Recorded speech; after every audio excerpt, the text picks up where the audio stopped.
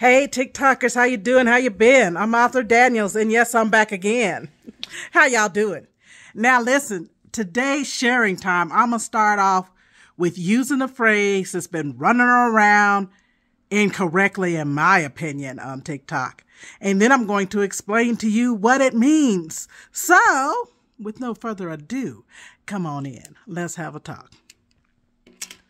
Well. Look at what we have here. Jada Pickett is at it again, just like me. And I do say she is coming forward. I'm going to use my own phrase that people tell me that I have. She's being a little nicey. Now, I don't know if Jada has decided, look, with that whole fiasco at the Golden Glove Awards or whatever that was, not Golden Glove, but you know what it was. The Oscars. I guess she said, look, I took some heat on that. And I'm not going to be the Huckleberry no more. I'm not the bad guy. So people were calling her the BITCHs and all of that. And she said, I'm not going to be too many more itches. Because if you're going to call me a thing, well, maybe I should represent like a thing. I don't know if that's what's going through her mind, but she wrote the BOOK, and now it's a talking point that's turned into the new phenomena of the Smiths.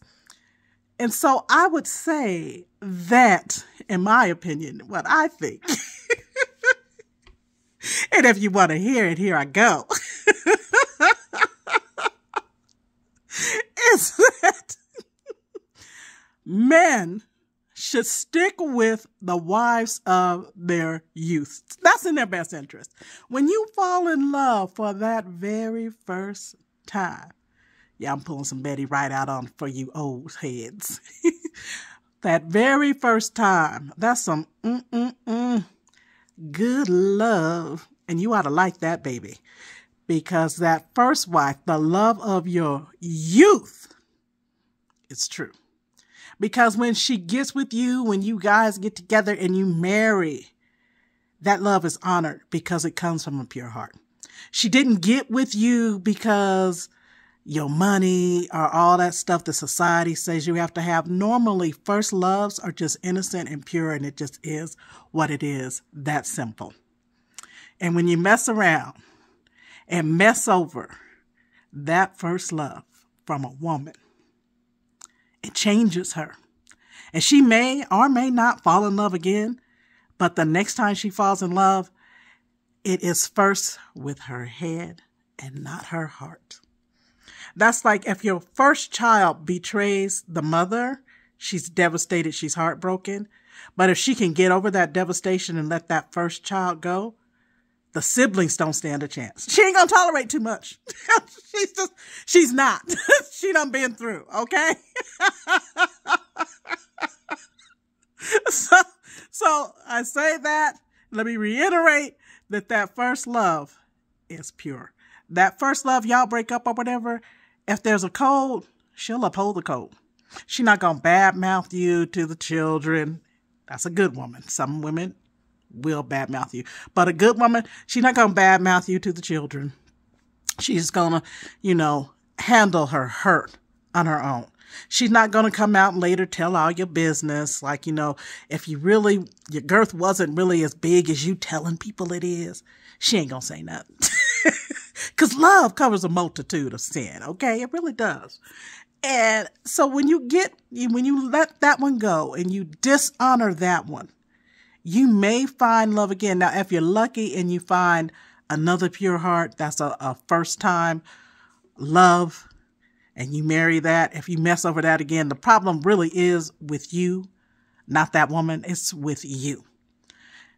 So, anywho, chances are your second love is going to be with a woman of experience. And again, she's thinking she's going into this not just with her heart first, but with her head first. And there's so many things that she is not going to tolerate and put up with. And then if things go sour, she ain't got to uphold no code. She gonna tell the world. And if you see, Jada been telling all Will's business. She been doing that for a while. Now, I don't know if she feels more so than slighted, but unmarketable. If she's feeling like, you know what, they done canceled the red table on me.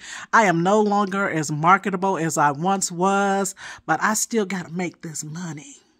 So let me write this book. And everybody's thrown under the bus. There was a woman, who was she? I don't know what her name was. I can't remember anymore. But she wrote that, they called her Good Head. And she was telling all the good goods. Jada's reminded me of that. She just coming out, Poor Will. I can't say that I feel sorry for him, though. Because look how you treated that first love. Now, it's not my business. I wasn't there. I wasn't involved. But what was slipped to the public was that you did her kind of dirty. And look at her behavior. She even came on the red table just as sweet and polite and pleasant as a first love usually is. And I'm pretty sure, in fact, that she never would have written a book like that because she's had an opportunity and never did. So that first love, think about that. You men that have not been in a situation before, you've never been married, y'all need to respect that first love. If you want a diehard, if you want a rider, that's going to be that first love. It certainly is. And if you're not Superman for that first love, and you let that go, and once you let it go, you can't get it back. And any good woman and her relationship is going to give you all the warning signs and all the signals. She's going to do all the trying, and she's going to warn you. You're getting close to the edge.